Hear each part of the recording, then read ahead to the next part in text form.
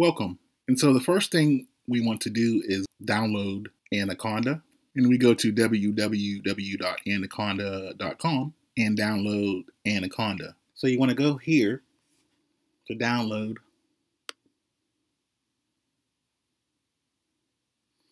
Then here to Mac OS. And you'll see 3.6 and 2.7. Now, being that we are Swift developers and that from time to time we may use coreML tools, we would choose the 2.7 because it is the only one that works with coreML tools. So you'll want to select that one. So go ahead and download that. Pause this video, and when you're done downloading it, go ahead and restart the video. If you would like, you could actually go ahead and open it up after it is installed. It's pretty straightforward and painless to do. Once you open up Anaconda, you'll see different interfaces that you can choose from. So go ahead and choose Jupyter and open that up, and you'll be all caught up to continue with this lesson. So in this lesson, we are going to work with the Wisconsin breast cancer dataset, and we are going to look at a few different functions. Python, iPython is the default for Jupyter, and as Swift developers, I can tell you it's a lot easier even than is Swift. You'll see a lot of the same syntax with actually less things that you have to do to actually implement the syntax. So it is pretty straightforward and painless. So the first thing we want to do is import our data set. So we'll do that now.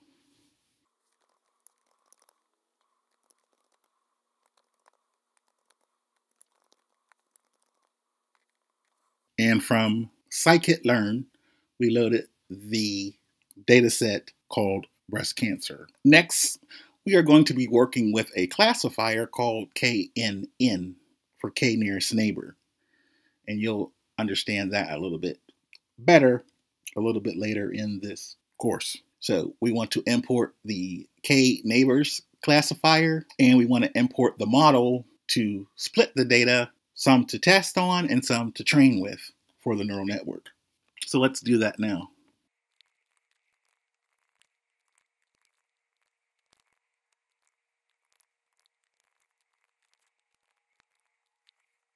Next, we need to import matplotlib so we can have a more visual of what's going on with the data.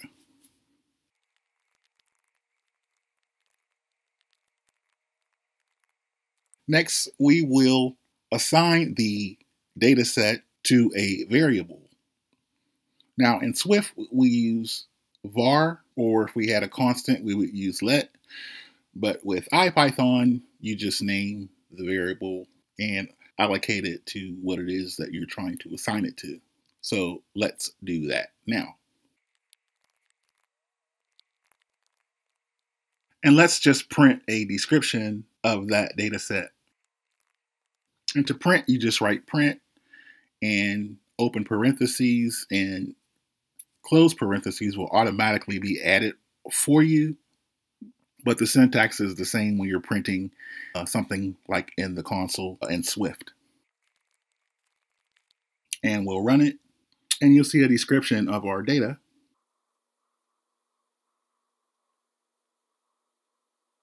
So you see we have 569 instances in our data set with 30 attributes. So that would be the number of samples times the number of features, which is the n samples by n features matrix, which is the x and the y, which is also to say the rows and columns. So next we'll print out the feature names. And as you can see, these are the features in the data set. So next, let's print out the outputs or the target names. And you see the outputs are either malignant or benign. So now that we see the columns and the targets, let's print out the data itself. And as you can see, here is the data. And it is in the form of an array, a type NumPy array. And as you can see, it's a NumPy array. So next, let's get exactly how many n samples and features do we have in this matrix, which is to say how many rows and how many columns of data. And to do that, you use data.shape. So we have 569 instances of rows with 30 columns.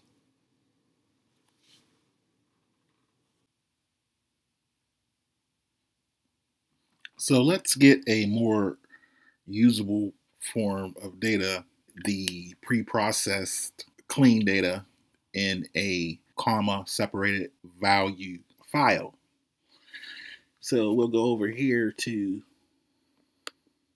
Google and we'll type in breast cancer Wisconsin data.csv with the hyphens. And the very first one you'll see on there is the one you want. We'll go to the data folder, click on that. Then you'll go to breast cancer Wisconsin data, click on that.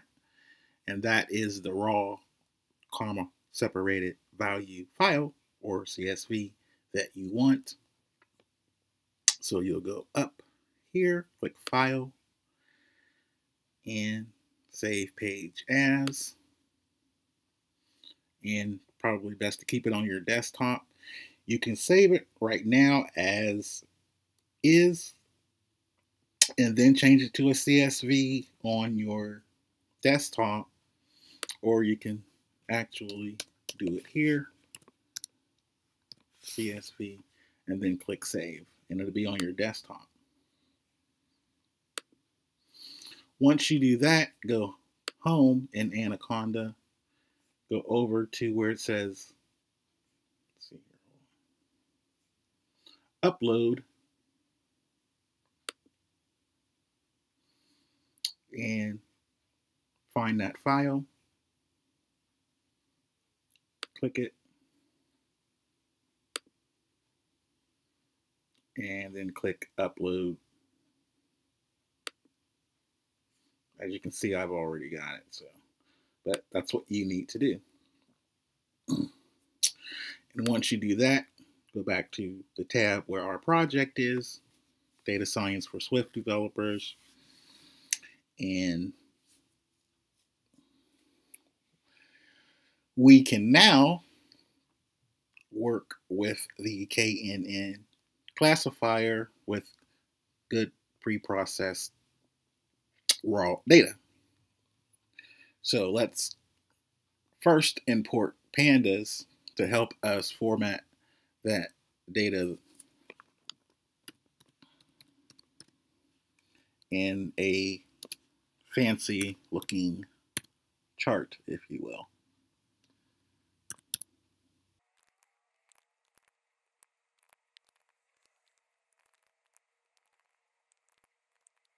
And I'm just calling the raw data that we just uploaded. And so we don't want the whole thing. We're just going to pull the last 10 files. Or I shouldn't say files, the last 10 rows in the matrix or the data frame. So let's see what that looks like.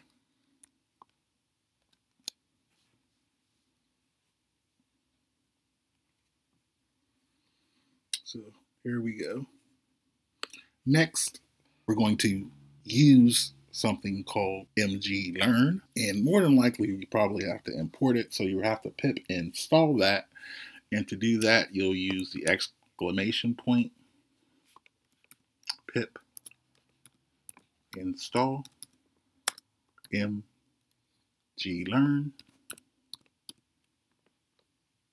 like so. And then run that. That should take every bit of maybe 20 seconds, depending on how fast your Mac is. I've already got it installed. And so after that, we're going to go ahead and say import mglearn.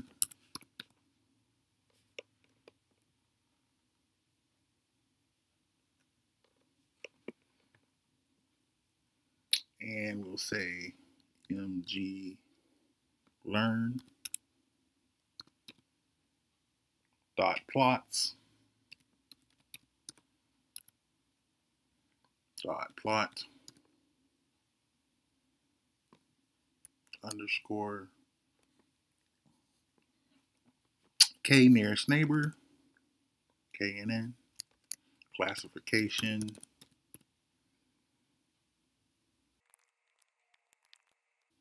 and we'll use 5 of its nearest neighbors. We'll run that.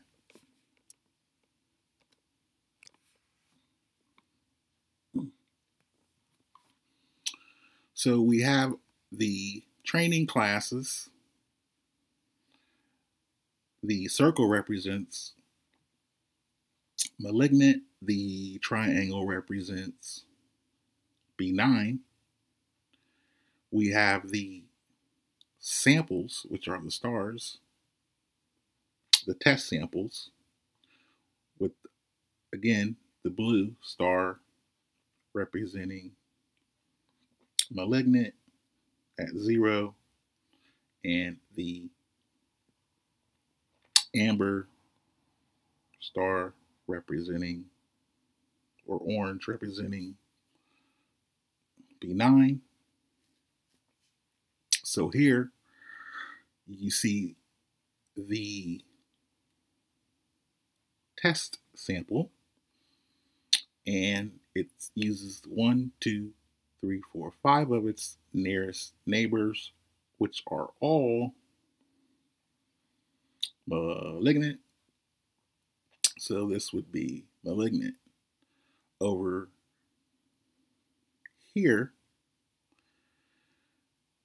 we have 1, 2, 3 of the neighbors are benign, with 1, 2 being malignant. So that would come out as benign. The third sample shows 1, 2 malignant, and 1, 2, 3, 4 that are benign, and that comes out as benign. The 7th neighbor is using this particular sample, so that comes out as benign. I can shorten up this to look at fewer neighbors. Let's make it 3, and then run it.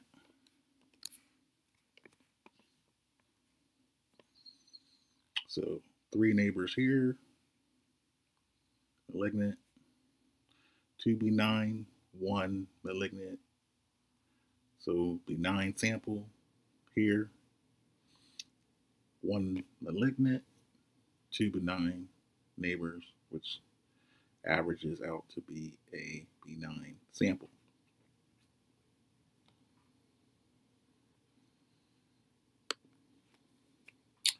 So let's go back to our original data set from scikit-learn.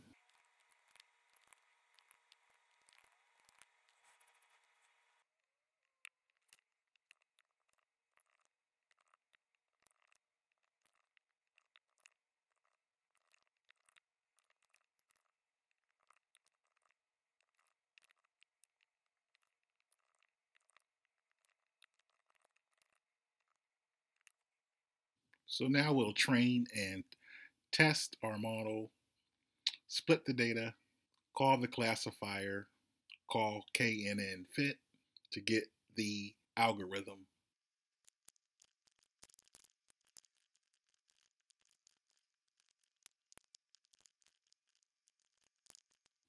Then we'll run it.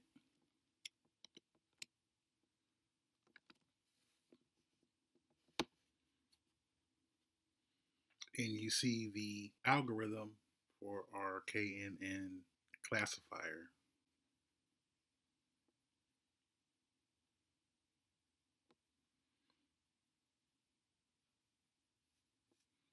You see the algorithm, you see the leaf size. There's 5 neighbors, and the weights are uniform.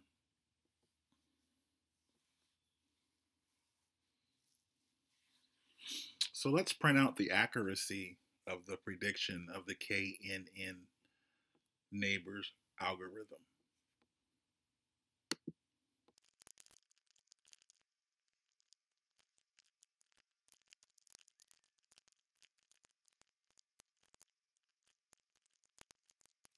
So we are going to print out the accuracy of the training set, which is usually higher than the test set, showing 2 decimal places. That way we can read it kind of as a percent, like 0.79 would be 79% accurate, etc.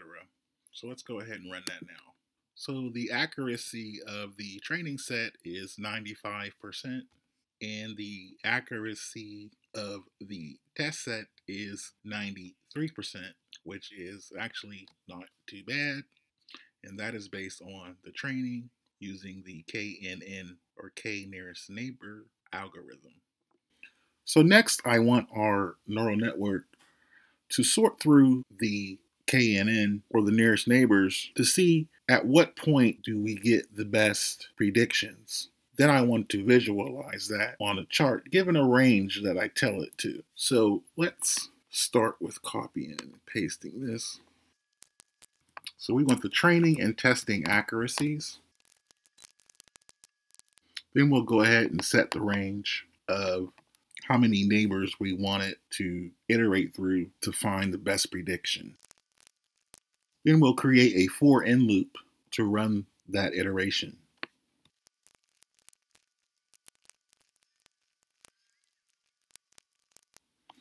Nothing different so far. I created a variable for the classifier, called it CLF for short. Attached it to kNeighbors classifier. kNeighbors is nNeighbors is nNeighbors, just like we would initiate or initialize a variable or constant in a class in Swift. Same deal. And then of course we have to train or fit that matrix. And we'll assign a score to the accuracy and as well as the test. So now we'll just create the plot for the graph and as well as the labels.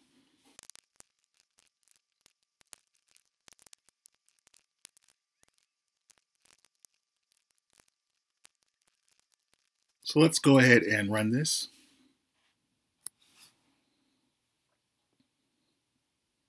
And as you can see, the accuracy of the test set shows best using 6 neighbors. So that is going to conclude using KNN classifier. We will use another algorithm to see if we can further execute a more efficient prediction in our next lesson. See you there.